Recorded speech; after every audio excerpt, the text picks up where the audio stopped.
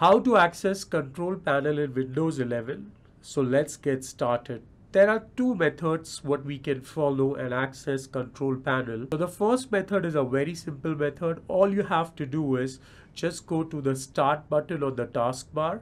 Once you click on the start button, search for control panel app, and you will see the control panel app is available here, which you can easily access.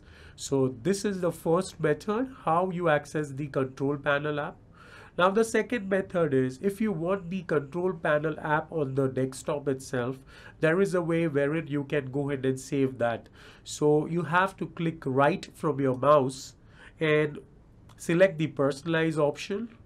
Once you go to the personalize option, you have to select the themes option under personalize, and in the themes option you will see something called as desktop icon settings.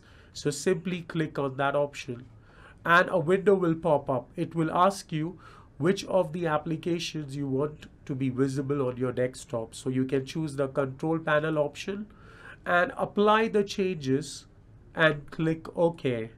So once you do this process, the control panel app is already available on your desktop to access. So this is the easiest way to go ahead and access control panel. I hope this video was informative. Thank you for watching. Please click the subscribe button. Thank you.